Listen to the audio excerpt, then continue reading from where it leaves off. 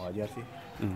Oke guys, ini adalah Honda Vario Matic 125 cc 2018, jalan 3 tahun ya sampai saat ini. Akinya masih aman dan awet juga.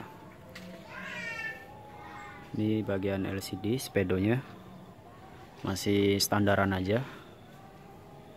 Paling yang ganti-ganti yaitu ban depan dan ban belakang. Ban belakang udah di review ya. Knalpot juga covernya udah diganti Scotland kayak sejenis karbon.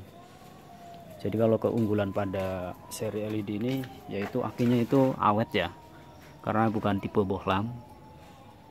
Jadi terang, beda dengan yang ini nih. Ini bohlam agak lumayan boros. Jadi yang bohlam itu pada bagian belakang ya.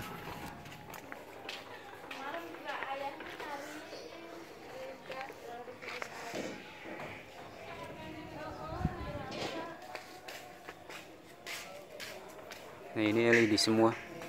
Sana juga LED, jadi agak hemat baterai aki ya.